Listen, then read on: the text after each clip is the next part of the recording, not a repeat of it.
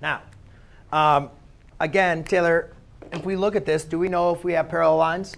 Are L and M parallel? No.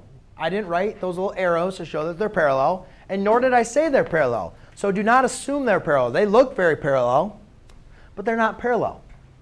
All right? So, however, we can determine the relationship of these two angles.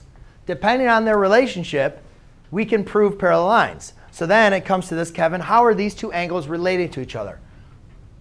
What do we call these two angles? They're consecutive interior. They're interior of the parallel lines, and they're one right after another. So they're consecutive. Sometimes we call them same side interior as well. Consecutive interior. Now, how do consecutive interior angles relate to each other, though?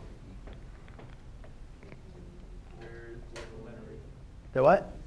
They are supplementary. So remember, what supplementary says is the sum, the addition of both angles, is going to equal 180 degrees.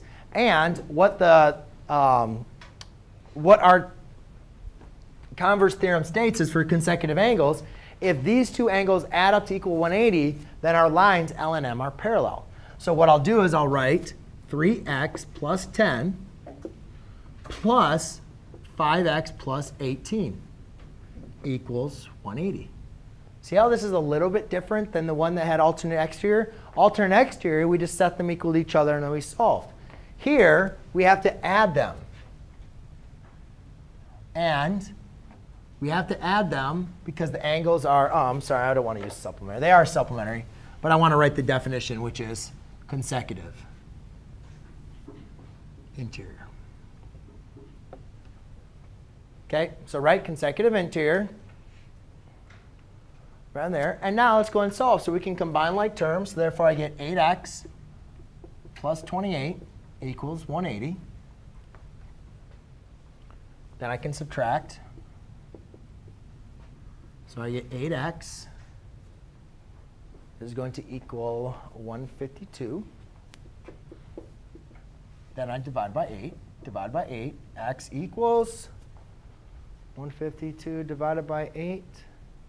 19. Very good. So therefore, what this states, ladies and gentlemen, the whole purpose of doing this problem is when x equals 19, these two angles are supplementary. And when consecutive interior angles are supplementary, you now have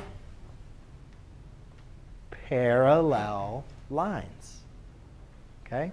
So you can prove you have parallel lines by proving that your consecutive interior angles are add up to 180.